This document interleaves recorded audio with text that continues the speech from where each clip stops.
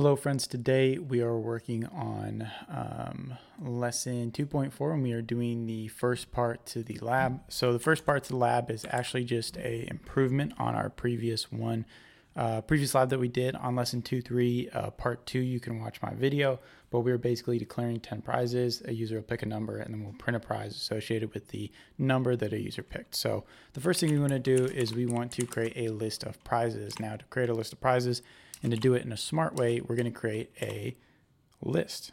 And a list in Python is simply a list of values, right? In the case of these prizes, since they are going to be prizes that someone would be interested in, we're going to make them strings and we're going to detail out what they are. And to do that, you simply just put the quotation marks separated by commas. And of course, you could do numbers if you wanted to, but in this case, we're simply going to do quotation marks. And you can see I'm going to look down and make sure I type properly on my keyboard. So here I've created 5 entries in my list. I'm going to copy all of these strings right here. I'm going to go ahead and click copy, and then I'm going to put this and extend it. And now you see I have 10 entries in my prize list, and I can name these entries whatever I want.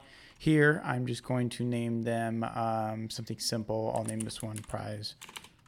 I won't name it prize 1. How about we name them, the actual thing? So this one will be a car. This one will be maybe like a ball or something, and so on and so on. So here it's going to be, you're going to get a mirror. You're going to get a box.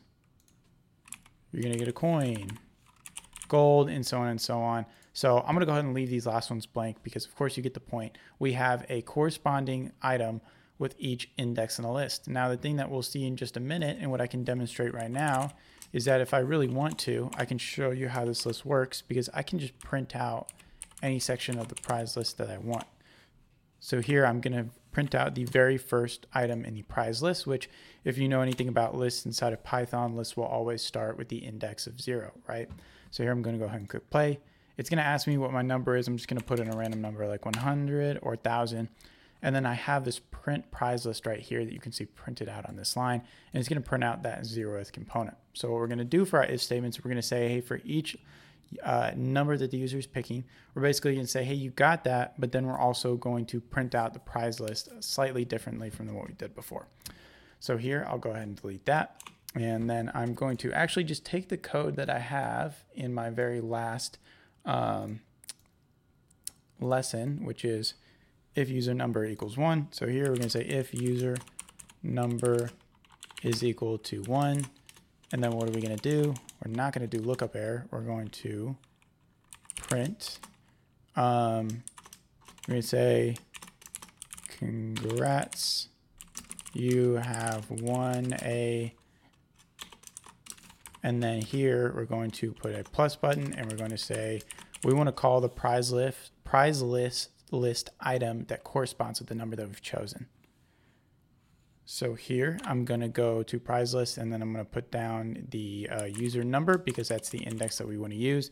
Again, you saw that print statement earlier. I said print statement 0 for prize list item 0 because of course that's the first thing. Here for the user number, we want to make sure that we're selecting the user number, but since we need to translate that into array format, we need to take user number minus 1 because if they choose the first item in a list, they're actually choosing the 0th item in the list. The user just doesn't know that, right? That's something that we don't really find important enough to tell them.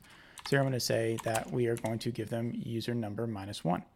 And I basically am going to take my code and I'm going to repeat that. And then this time I'm going to do an elif. I'm going to do 2.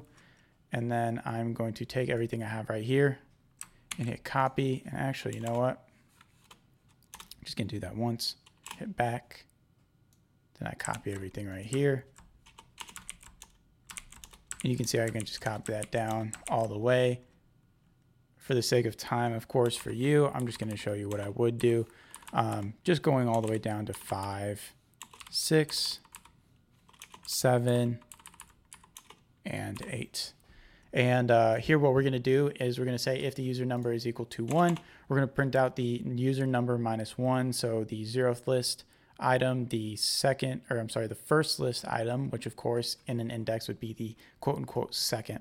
And we'll see that happen right now. So if I go ahead and click play, it'll ask me what my number is. Now, if I hit 3, go ahead and ask yourself real quick, what prize list number am I gonna show? What actual item am I gonna win? So if I hit 3 and click enter, I get a mirror because that is a third part. And that is because I selected the 3 - 1 index and prize list, which is going to be the second array item, which of course the quote unquote second array item is actually the third part of the list.